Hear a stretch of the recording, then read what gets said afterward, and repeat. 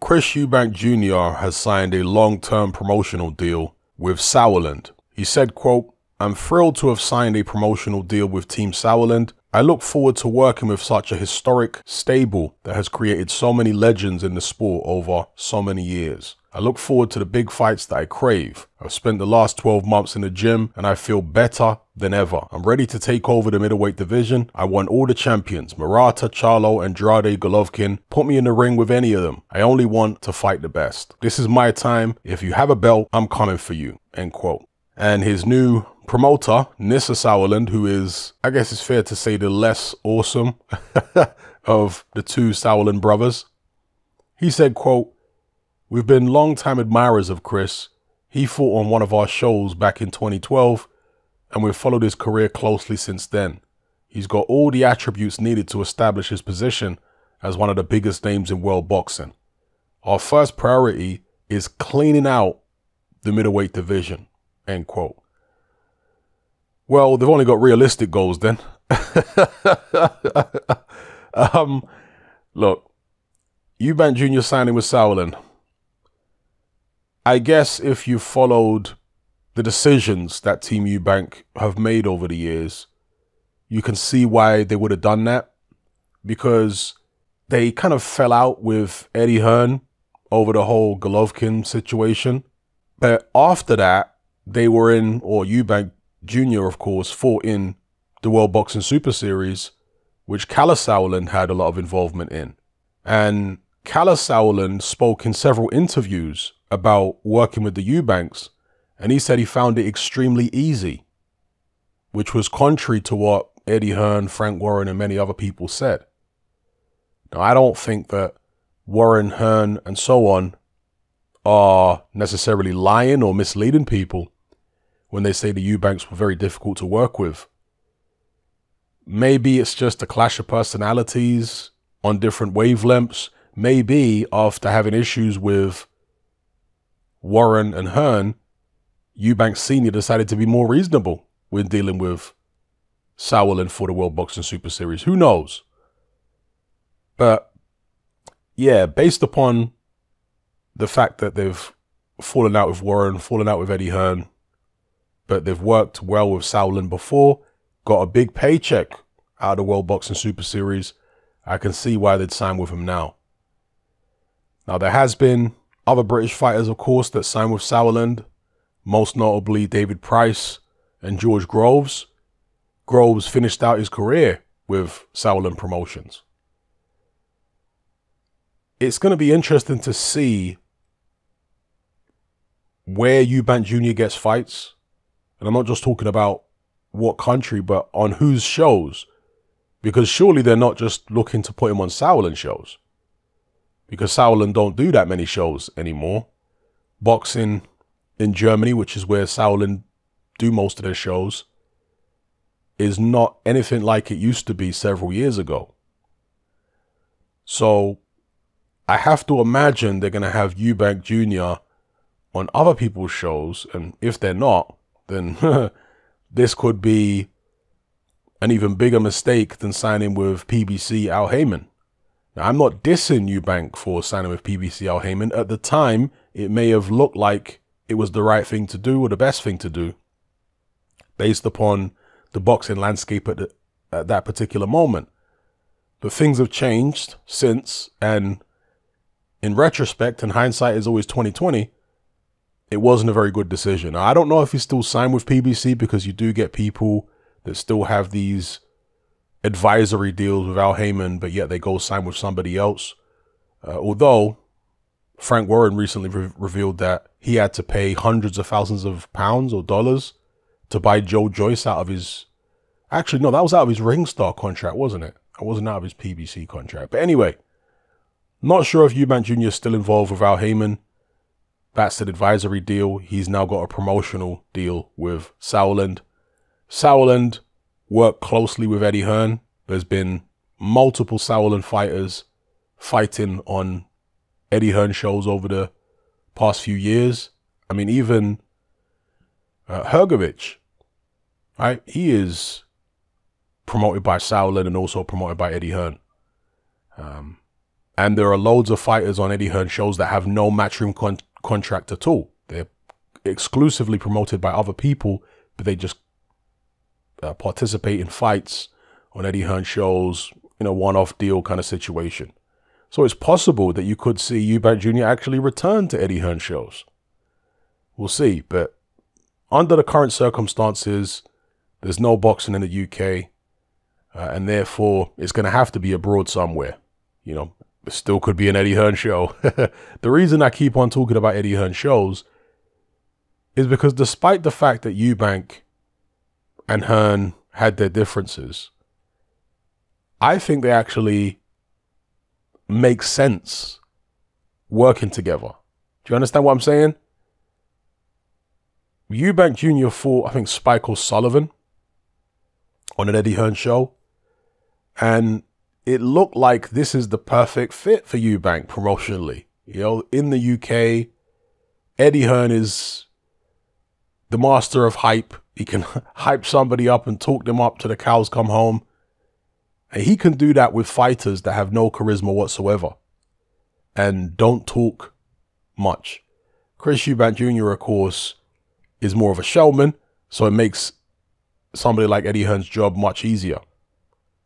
So we'll see what happens. But I mean, the things that Eddie Hearn has actually said about the Eubanks might be too deep, might be too offensive to the Eubanks for them to ever really forgive him or work with him in any capacity, even be on his shows, because Eddie Hearn at one point suggested that Chris Eubank Sr. doesn't love his son. I mean, that's a deep thing to say about a father with regards to their son. That's deep. But that's what Eddie Hearn said. He suggested, well, he asked the question in terms of Eubank Jr.'s behavior towards his son. He said, is there love there? Do you think there's love? There's really love there? And it was very suggestive of Eubank Sr. not loving his son. So when you're coming out with stuff like that, doubtful that they'd work with him again, but we'll see. You know, boxing is a funny old game, and the Eubanks are very eccentric people, so maybe they'll surprise us all. But if it isn't Eddie Hearn shows that they're going to be fighting on, where will they be fighting? Eddie Hearn, of course, has a few middleweights / super middleweights. Who do the Sauerlands have? Will they be looking to try and get Eubank Jr. on fights in the States? On, I don't know whose show? PBC shows, maybe? I mean, in the States, you've got DAZN, obviously, with Golovkin. They've also got Jaime Munguia. They've also got Demetrius Andrade. Then PBC, you've got the Charlos, and so on. So it's an interesting move, and I'll be watching to see where it goes. Hopefully it pays off. At the end of the day, with any fighter, my wish is that they make the right decisions that allow them to make the most amount of money and make the most out of their potential. You know, that's my wish for every fighter. And Eubank Jr. has, again, I don't want to diss him for the decision he made, but in retrospect, this is the way it turned out. He's wasted, what, a year, 2 years with PBC? Just pure inactivity. After he beat James DeGale, there's been nothing since. A load of talk, but nothing has happened. That's massively disappointing, and those are some of his prime years that will never get back. Eubank Jr., despite his faults, is a very exciting fighter. He's normally in very entertaining fights. So even if you don't think he's very good, surely you enjoy watching him. He's aggressive. He makes mistakes. He's got very quick hands, and he lets those hands go. What's not to like? People talk about him not really being world class. I think he is world class, but people have a very strange definition of what world class is. If you are top 10, top 15 in the world, You're world class, right? And Eubank Jr. has been hovering in and around the top 10, top 15 at middleweight and super middleweight for several years. He actually held some version of a middleweight title a few years back. Remember, he beat Avni Yildirim at 168 pounds. Easily. He destroyed him. What was it? 2 or 3 rounds he knocked him out in? Avni Yildirim gave Anthony Dirrell, plenty of trouble. And that's a former world champion. In fact, wasn't that for the WBC super middleweight world title? I forget now. So Eubank Jr. has been mixing it with people who are fighting for world titles and so on. And he's defeating some of these people easily. It's a styles make fights thing. If you put Eubank Jr. in there against a guy who can box like Groves, like Billy Joe Saunders and so on, he's going to struggle. He's going to have issues. If you put him in there against somebody who is more aggressive, more reckless, it doesn't mean they're not world class. Just means that they have a particular style that suits Eubank Jr. much better.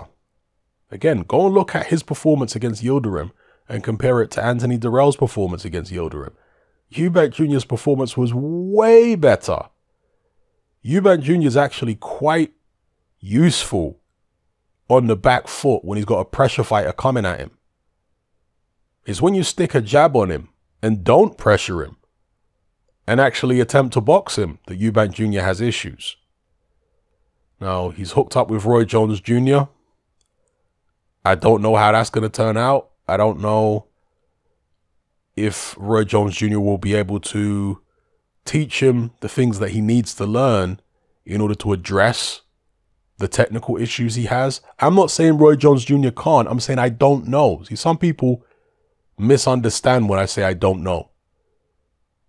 They, for some reason, interpret that as me saying he definitely can't teach him anything. It's bizarre. No, I'm literally saying what I mean. I don't know if Roy Jones Jr. can teach the things Eubank Jr. needs to learn. I don't know. The jury is still out for me. I need to see more. I need to see Eubank Jr. back in the ring multiple times, okay, against different styles, and then I'll be able to see whether training with Roy Jones Jr. has really helped him. Until then, I can't just assume that it's going to work out perfectly, like some people want me to for some reason. Anyway, that's my take on Eubank Jr. signing with the Sauerlands. He's worked with Kalle Sauerland before. Kalle said the Eubanks are very easy to deal with. So I guess that's why they're doing what they're doing.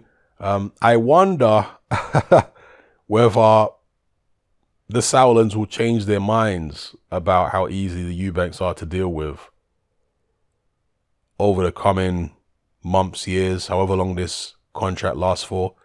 I do wonder. I'm not hoping for that, of course, but I do wonder.